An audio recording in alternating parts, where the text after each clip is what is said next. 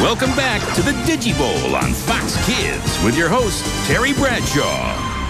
The Digitides are a-turning. For more about the Crimson Quake's collapse, let's check in with Kari.